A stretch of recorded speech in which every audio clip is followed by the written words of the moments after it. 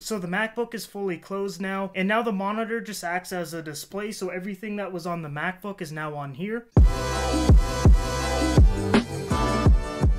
Hey, what's up guys? Welcome back to the channel. Today's video is going to be a tutorial on how to connect your MacBook to a monitor in closed display or clamshell mode. This video is going to work for MacBooks that came out in 2015 or newer, the ones that have USB-C or Thunderbolt 3 ports. So some things you'll need is of course an external display, whether that's a monitor or a TV. You're going to need the power adapter that came with the MacBook, an external keyboard and mouse just because the computer is going to be closed, which means you won't be able to use the actual keyboard and trackpad, so you're going to need something else. Now you can get a mouse and keyboard that use USB, you're just going to need to buy a USB-C to USB adapter in order to use those accessories. Now the easiest way to do this would just be to get a Bluetooth mouse and keyboard. That's what I do, it's super simple, and it just connects wirelessly right to the MacBook. The next item you're going to need is a USB-C to HDMI adapter, and lastly a high quality HDMI cord. Now I will link all of the products down below in the description if you do need to pick them up. And last time I made this video, a lot of people wanted to know which keyboard and mouse and monitor that I'm using, so I'll try to link those down below as well. So I've got the MacBook right here. All you're going to do is get your USB-C to HDMI adapter, just plug the USB-C end into the computer. So you plug it right into the USB-C port, then you just get your HDMI, plug it into the adapter, and the other end into the monitor.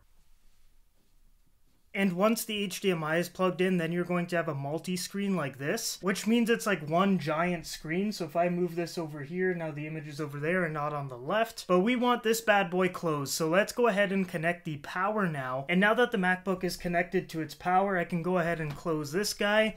And now it's going to turn into my actual computer. So the MacBook is fully closed now, and now the monitor just acts as a display, so everything that was on the MacBook is now on here. And then I've got my Bluetooth keyboard and mouse in order to use the actual computer, and that's pretty much it. And this won't damage the computer because most Macs have auto cutoff power. So basically what it does is it cuts the power when the battery is full and continues to charge when it's at a certain percentage, which normally is about 80%. Now this is in place so that the MacBook doesn't overcharge and then overheat, which would damage the computer. And then for connecting Bluetooth devices like a keyboard or mouse, you just go to System Preferences, click Bluetooth, and then make sure it's turned on. Then you put your devices into pairing mode and connect them to the Mac. Now one thing to keep in mind is the MacBook can get pretty warm depending on what kind of work you're doing. For someone like myself that does a lot of photo and video editing along with everyday regular use, I've never had a problem with it, but just be aware of the temperature, and if it is getting pretty warm, just go ahead and take a break, let it cool down so that you can avoid any type of damage to the computer. But like I said, everything should be okay because of the auto cutoff power. So guys, that's how you do clamshell mode for the MacBook. All it is really getting the right adapters and then connecting it to a power source and then just closing it. Super simple. And like I said, if you guys do need any adapters, monitor, keyboard, mouse, whatever, I'll leave links down below so that you guys can pick some up. So if this video helped you out, make sure you like and subscribe. One reminder before I go is I am giving away a PlayStation 5 once 10,000 subs has been hit. All you have to do is follow my Instagram at Austin_meds, send me a DM saying PS5, and that's pretty much it. You're entered. So good luck. But anyways, this is the end of the video. Thank you again for watching. I hope you guys all have a great day, and I will see you guys in the next video.